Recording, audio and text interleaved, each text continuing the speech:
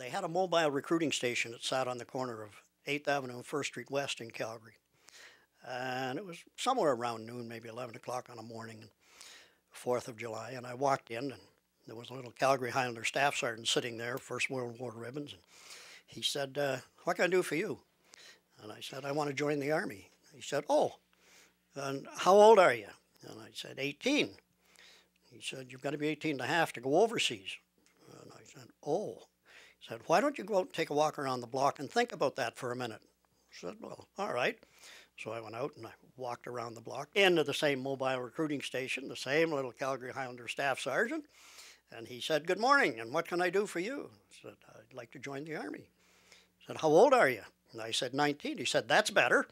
So I joined the Army. They were summoned from the hillside. There were 27,000 troops on board the ship when we went overseas. I went to the infantry training school in Yorkshire, and from there went to the Regina Rifles.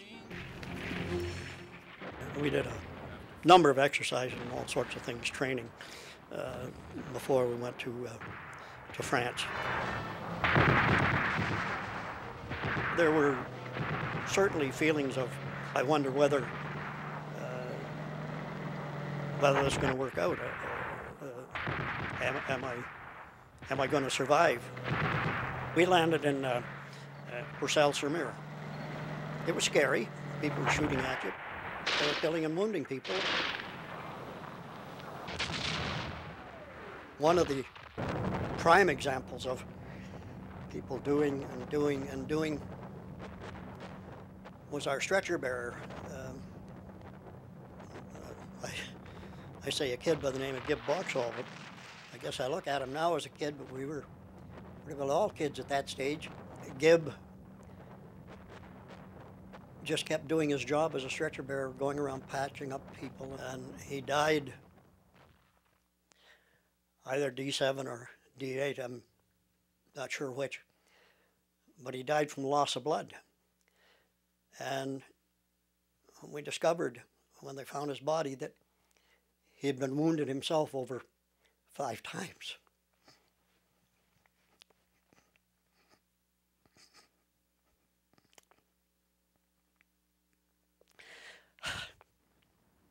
And just kept doing his job. Why did some of them pay the supreme sacrifice and other of us managed to complete the day's adventure? Don't know. Just the luck of the draw.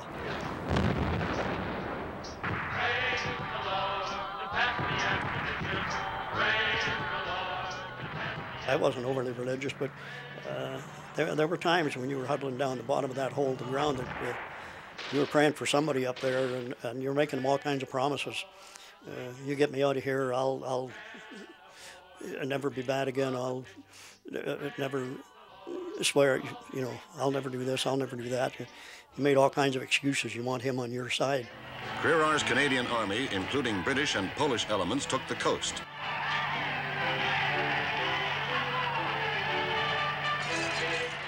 In some cases, they would impede you because they come out and fill the streets with bottles of wine and flowers and all sorts of things, trying to welcoming the liberating troops. I can remember in France when you were getting your meals, and you would finish your meal, and whatever you had in your mess tin that you weren't going to eat, you went over and you threw it in the garbage bucket.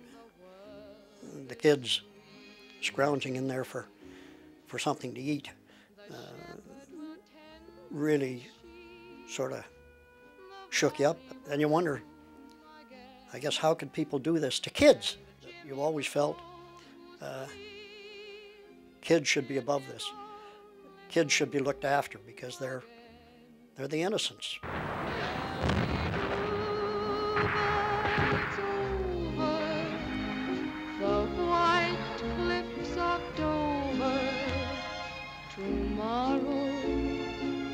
These are friendships that really were so close because that was part of your family. They were even closer than your family because you lived and died together.